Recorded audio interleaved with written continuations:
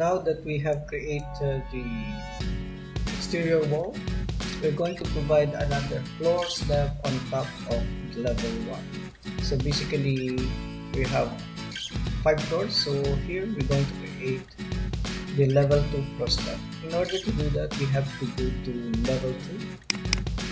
Here you can see that we cannot see the boundaries of the wall from level 1, so we have to go to this property settings.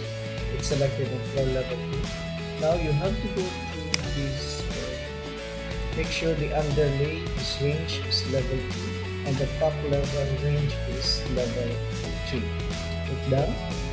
Here in the view range, it will show you or the boundaries to be clicked to show you if you want to go lower than level 2. So you can view lower than level 2 so we can see the boundaries of the wall. Click edit. Here the top level should be level 2. Here you can set 3 meters or 4 meters. It doesn't really matter as long as you don't exceed 5 meters height. So that's it for height. Here cut plane is typically 1.2 or 1.2 meter from the floor level. That should be okay.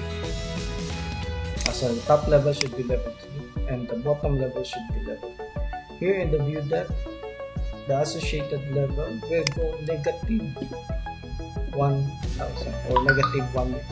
It means once we look down from this cut plane, the bottom level we can see is 1 meter below level 2. Click apply. Now you can see the boundary and the columns from level 1. So now we can place in our floor slab for level 2. Select floor architectural. Select the rectangle. I'll use this one. Corner of the column.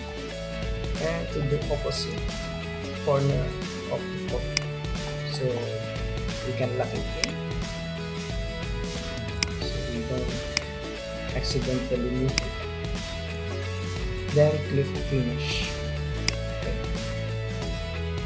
It asks you to attach the wall. Yes. Attach.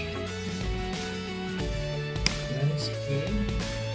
Now let's select this wall, this floor, and then pin it so that we cannot accidentally move or delete. Here we have the unpinned selection, so we cannot select this floor slab. Now we'll have to go to the 3D view and we can see that the column has been set, or you can see the locations of the column, and the floor slab has been placed on top of level 1. So here you can see on wireframe, so you can see below, this is the interior walls and the glass structures, glass wall structure. So that is how to place